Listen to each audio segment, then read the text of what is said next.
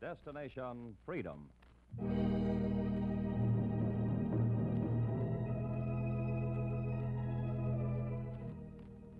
Destination Freedom, dramatizations of the great democratic traditions of the Negro people, is brought to you by station WMAQ as a part of the pageant of history and of America's own Destination Freedom.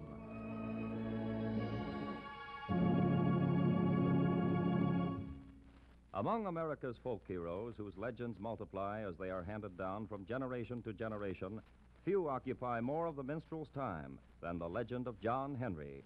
In the second and final section of our folk tales, Destination Freedom recounts the John Henry story. They say hard times came over the land, and nobody had no working plan. The sun took the moon by her icy hand, said, Lord, let's make a new kind of man. Lord, let's make a new kind of man. Yeah. They said it all started one year when hard times came down over the state of Louisiana. And it must have been contagious, because it caught on everywhere, they say. The whole economy stopped and went to sleep. And everywhere you looked, nothing was happening. The cotton was rotting on the ground, and folks were going around half clothed. Crops were in the fields, but nobody could reap what had been sowed. The trains had stopped running because the tracks had disappeared, and everybody was raiting around, just a-waiting for a miracle to get the economy going again. Well, that's when the sun and Miss Moon got together. That's when John Henry was born. John Henry, John Henry. The job took 9 days. The earth trembled like a leaf. All the rivers stopped running, and the lightning struck the earth again and split it half in two like an apple. And the moon came down and sat on the right side of the split, and the sun came down and sat on the left side. While under the earth, they say, John Henry started walking restless, biding his time, until the lightning came again and opened the gap just wide enough for him to walk out. And up he came, and the sky raised itself a little out of respect for his height. And the sun looked him up and down and wrote out a note. Not bad. Not a bad job at all. I'm writing down your calling, son. Take it. Now get on and do your job. Then the moon looked him over and said, A right nice boy for my firstborn. Here, I'm putting your orders in this here package. Read it and do a nice job. A right nice boy. And John Henry stuck the package under one of his mighty arms and went off, looking for a home to be born in. And as he walked over Louisiana, farm folks stopped farming, plowmen stopped plowing, field workers quit the fields, and housemaids, blacksmiths, sharecroppers, railroaders, they all followed John Henry's mighty footsteps to an old sharecropper's shack near Shreveport, the home of old Casey and Carrie Henry.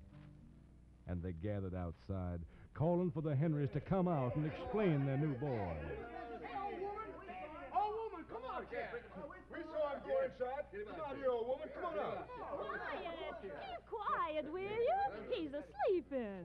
Well, we don't intend to disturb him, but there's a rumor that the Almighty sent him. What's he like? What's he here for? I don't rightfully know yet. Now go on back to your homes. Go on. The old woman tried to shoo the neighbors off, but old Casey kind of liked the idea and broke out and shouted, Hey, Thelma! Thelma! Don't shout. You'll wake the baby. He's already awake. Come and see him, everybody. He's up now.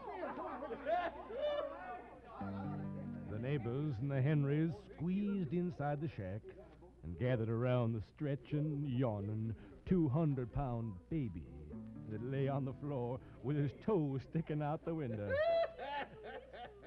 Well, folks, there he is. Yes, sir, he sure comes from healthy stock, I must say. My very own. Folks, you're looking now at what's going to be the saving of the country. I ain't sure what he's been put here to do, but you can bet his calling will be befitting the way he was born. Casey, be quiet. The boy's getting up. He'll have something to say to the folks. Quiet now. And they say the shack got graveyard quiet. Well, John Henry opened his eyes wide and took in the situation. The old woman had brought a bucket of water and was holding it over his head, and said, the newborn baby, "Hey, old woman, what's the idea of the bucket of water over my head?" It's for the christening. Everybody's got to be named, you know. Throw the water back in the river. I already got a name. You don't mind letting your mother know about it, do you? Of course, I's only your father, but I'd like to know about these here things, too, if it ain't no trouble, that is.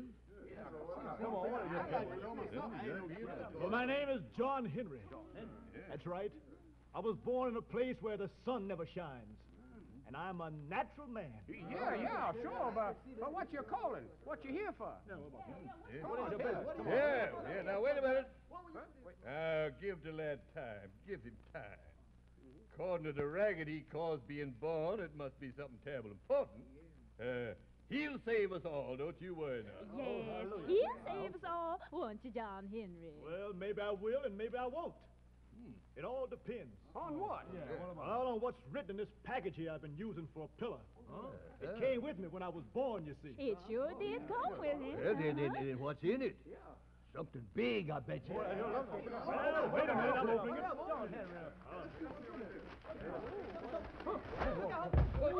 Lord of mercy, look at that. What on earth is that? Hammer. Why, it ain't nothing but a hammer. A 9-pound sheep-nose hammer like they used to drive spikes in railroad ties. Yeah, That look. is when the railroads was running. Looky. It's got writing on it. What's it say, John Henry? It's about my calling. What is it? All right. It says I'm to be a working man. A working man? Just another working man? Hey, that's what it says. Yeah, it sure says that, all right. I can see it plain. Well, folks, it's my duty to tell you somebody's played a terrible joke on the people in this county. Of all the things for them to send us when times is hard, another working man. They frowned as they looked down at the big boy holding the hammer. They said all the fuss had been for nothing. And John Henry got mad and raised the hammer and brought it down. And he stared and saw he dug a hole in the ground a half-mile deep. And was the old man ever shaky? Sir, you needn't take your calling so serious. You needn't. But they made me mad. How so now? Lots of things get done by folks who works. But it says here that if I strike too hard with this old hammer before I get to New Orleans, it'll be the death of me. Well, then, just get to New Orleans before you gets really mad, that's all. Yeah, you ain't been but 3 hours old, and you see what your end's going to be. John Henry, John Henry. And John Henry walked out into the sensuous southern summer and went down the road, his long arms swinging up a breeze and his heels kicking up a dust storm. And everywhere he looked, there was hard times and poverty, and everything was standing still.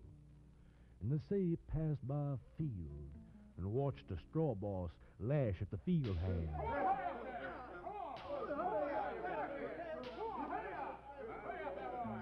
And they say that John Henry walked over to the straw boss and tapped him on the shoulder. Hey, You acting mighty free with that whip. Get going, country boy, or I'll use it on you. No, I don't think so. Say, who are you? I'm John Henry, and I'm a natural man. Now, what seems to be the trouble? Oh, trouble? Look out there in the field. I've been looking.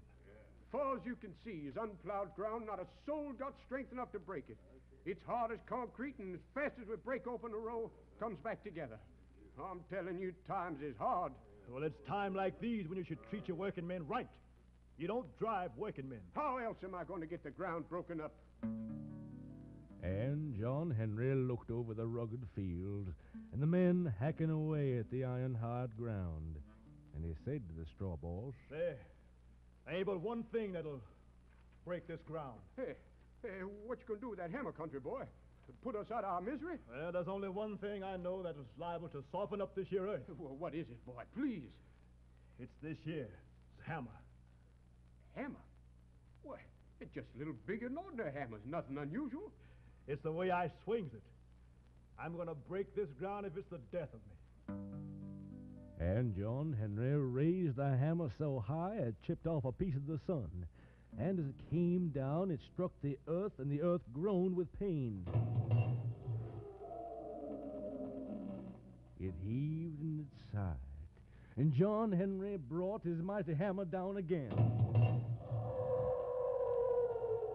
And the earth gritted its tough teeth to keep from screaming out loud and tried to stay knitted together. But John Henry struck harder, and the ground saw he wasn't kidding. It started flying apart on its own accord and rippled into furrows. And John Henry stopped just in time before he had hammered too hard. Well, I guess that does it. Oh, you did it. You broke the earth's back. Men, meet the mightiest man in the world, John Henry. I didn't really put my full strength behind that hammer. Then how about using it some more? Work in my fields and your worries are over. I reckon they might be. But I've got to scratch my feet on strange ground to rest my weary mind on a strange pillar. So if you don't mind, I'll be on my way to New Orleans. John Henry, John Henry. And John Henry walked on down the roads towards New Orleans and got pleasure out of seeing the crops being sowed. But while he was passing by St. Martin Docks, he saw a sight that stopped him short. There were boxcars and boats standing empty around the piers, and 100 men were straining to lift loads that seemed glued to the ground. And the foreman's whip was a-flying. Naturally, John Henry stepped up to see what was the matter.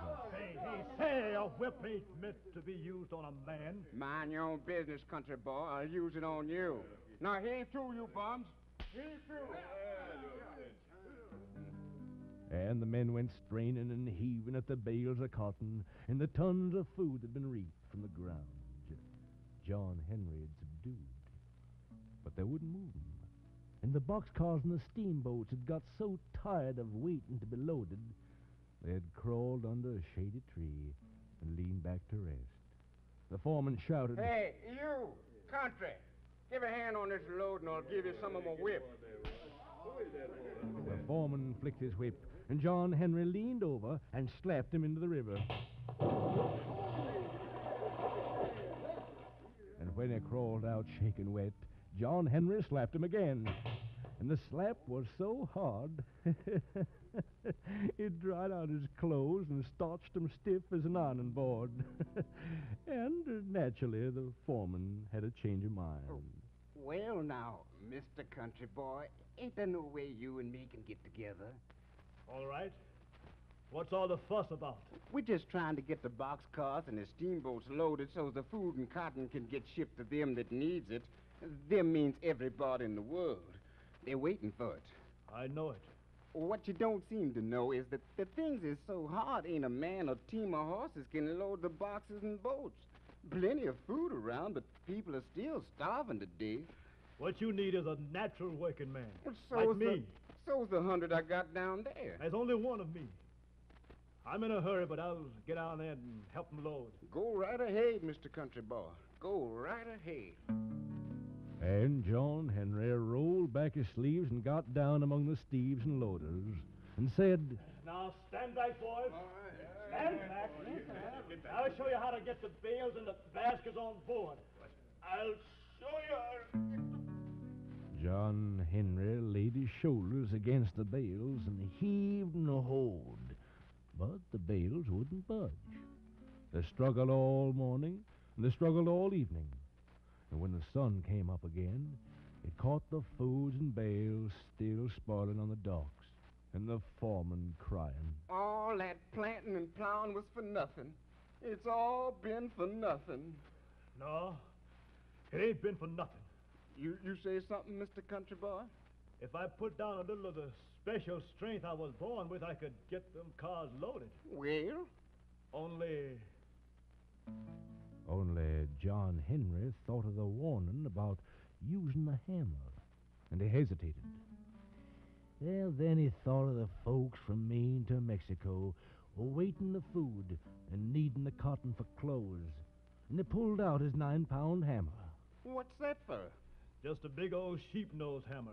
I use it for my heavy work. You ain't going to bust open the crates and bales and scatter stuff all around, are you? No, I ain't going to hit 'em that hard. I'm just going to hit 'em hard enough to push 'em on board. Come around, men. I'll show you how it's loaded and done. Now, you take a hammer, and you hold it this way. Step up to the crates, and you swing this way.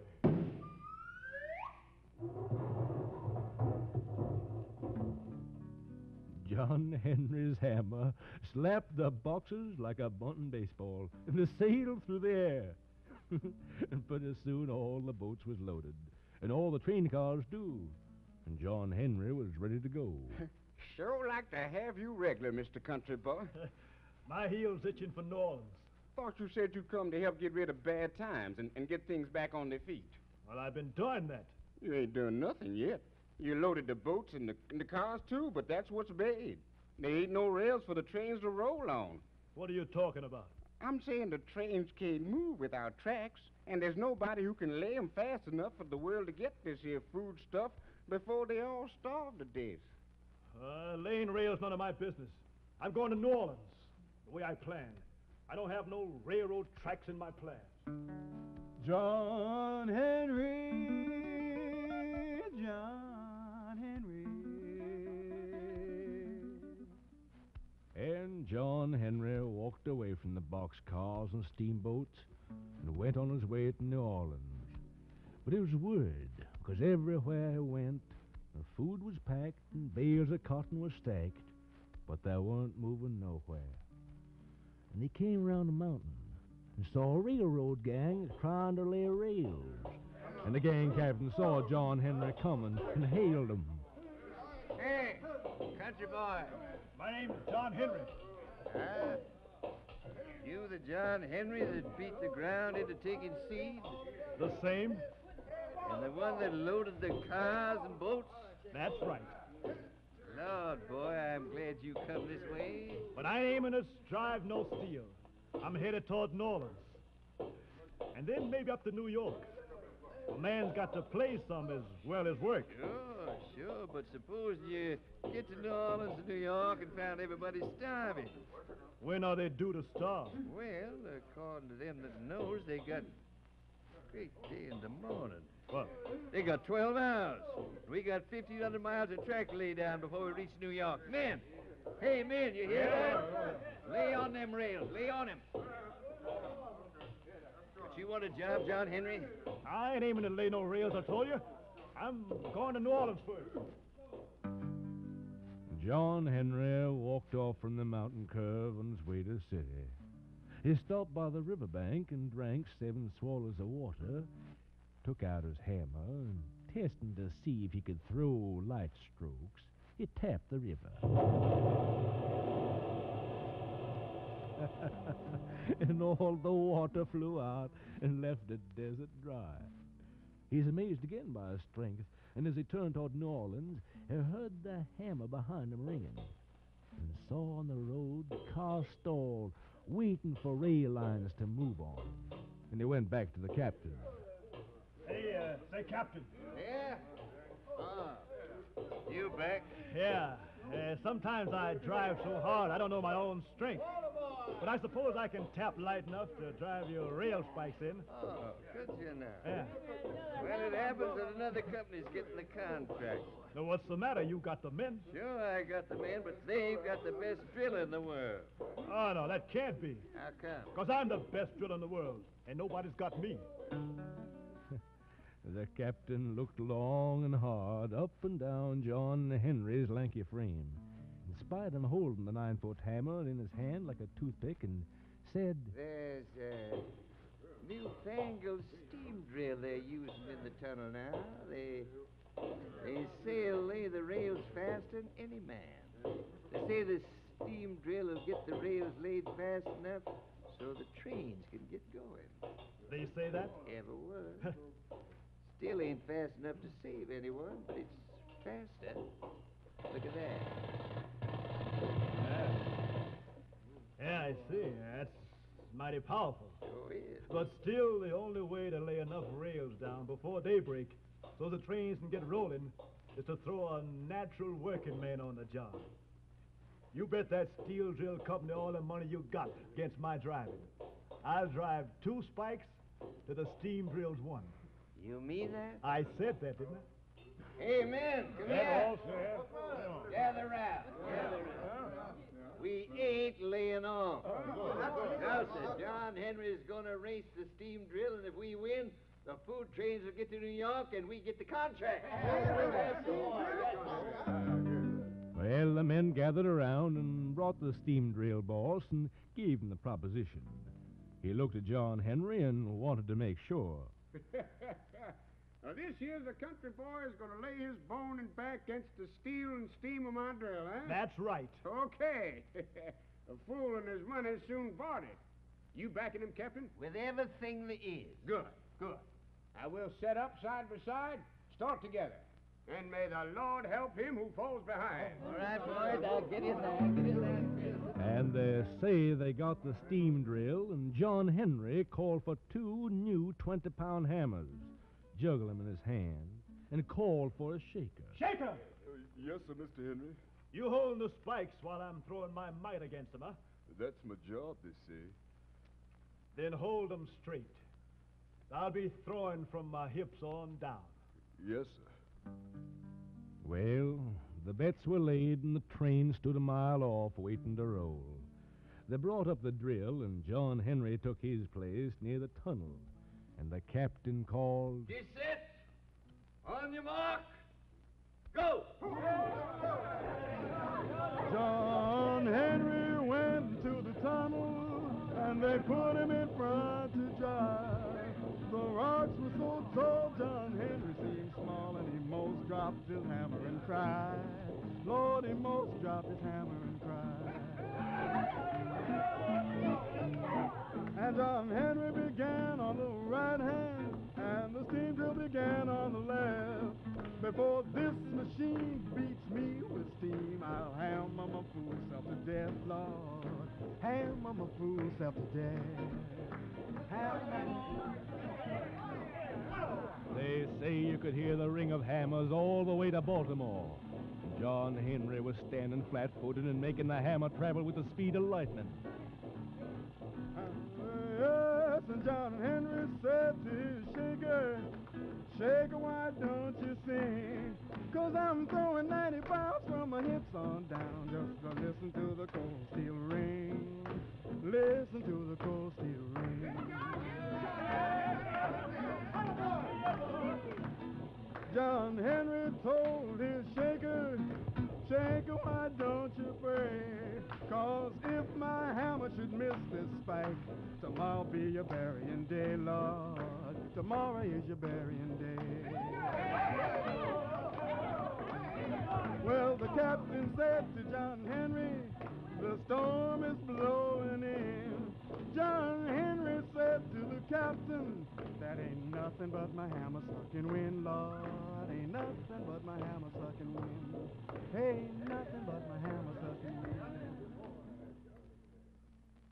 Well, the drilling kept on until it was even Steven. Then John Henry forgot he wasn't supposed to slam too hard with his mighty hammer.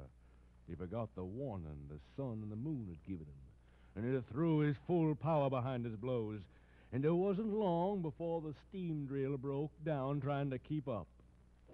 John Henry told the steam man, "Hey, look yonder what I see.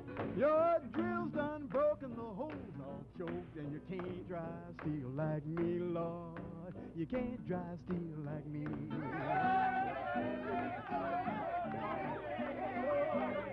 Well, the man that invented the steam drill thought it was mighty fine, but John Henry drove 15 feet and the steam drill only made 9, Lordy Lord. Steam drill only made 9.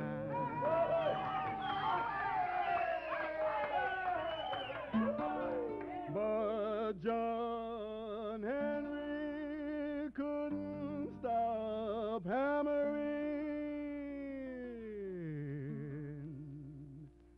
and his hammer was striking fire. Lord, he drove so hard till he broke his poor heart, and he laid down his hammer and he died.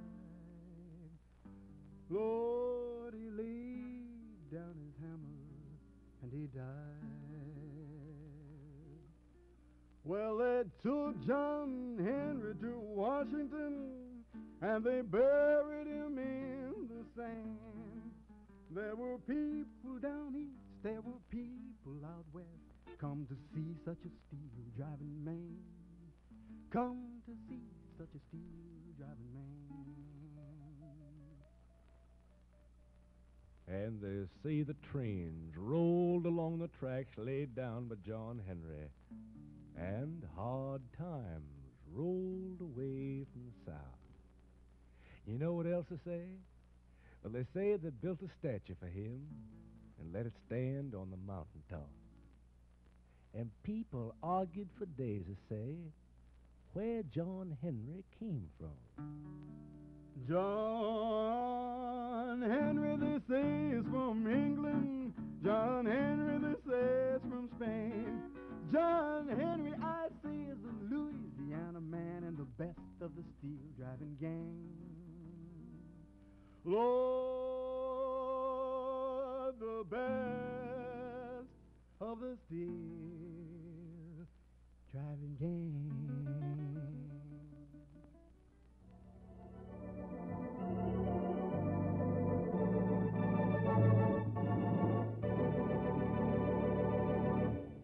You have just heard Destination Freedom's dramatization of the folk story of John Henry. Destination Freedom is produced by Homer Heck, written by Richard Durham, and directed by Dick Loughran.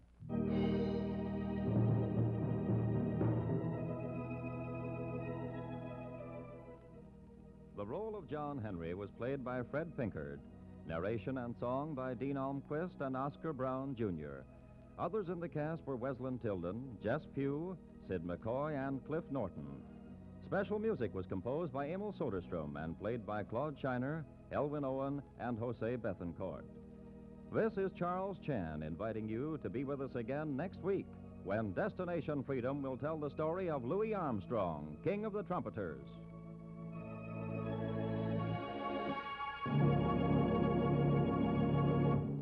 This is NBC, the national broadcasting company.